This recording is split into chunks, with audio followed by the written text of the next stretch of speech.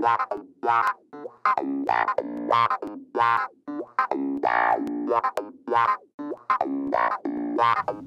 there, I'm Rick Schultz from Virtual Dynamics, and I wanted to take some time today to talk with you about loudspeakers. It's something that you can do that will cost almost no investment of money, just a little bit of investment of your time. I've done it on speakers starting at about $500 a pair, all the way up to $45,000 a pair. No problem at all. It always has a really tremendous impact. So what we're going to do actually is, what we're talking about is actually taking the original screws that hold the drivers in, and you can see right here that the screw is holding this driver in. I'm just going to zap that out of there. And these screws are almost always steel. It's very uncommon to see anything used besides steel in these screws. The problem with them is that they resonate, and the high frequency energy that builds up on drivers really doesn't get a chance to get away. And even on low frequency drivers, as you change out these screws on the drivers, you're going to find that they move much faster.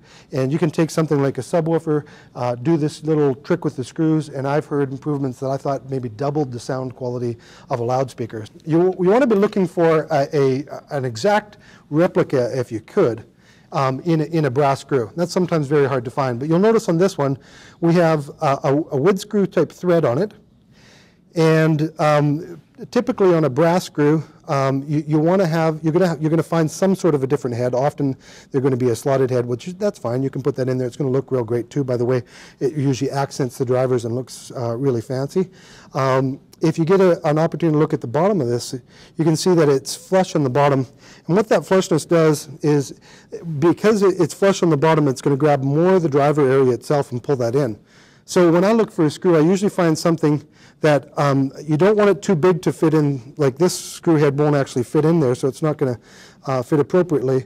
But something a little bit smaller like that, so it fits in and grabs lots of the driver as it's doing it. So you want even a wider head here than the original one, if you can find that. And then you want to go with the original thread.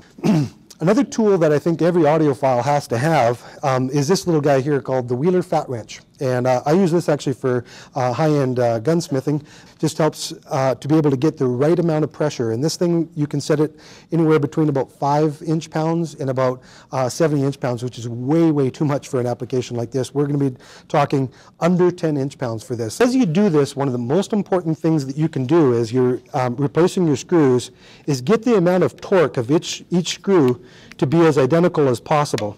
So as I turn this screw in, you see that I only turn to a certain degree until my fat wrench stops for me. That's because I've been set right now at about 8 inch-pounds. And then you'll want to put another brass screw in there.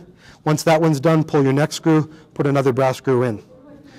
So when you get to putting all of your screws in, take each one of them and make sure that the torque is set to the same, that one of them is not tighter than the other. If one of them is a little tighter than the other, you're going to find that it'll actually affect your sound. It can pull your soundstage off to the left or to the right. This is also really important when matching your left and right speaker. If you got it set at about 9 inch-pounds on one, you want it set for the other for 9 inch-pounds on the other. You can increase the amount of torque. As you do, you're going to get a cleaner and clearer sound, and it's pretty dramatic. In fact, you can also use this to be able to match the tone or the sound of each one of these drivers to the next one.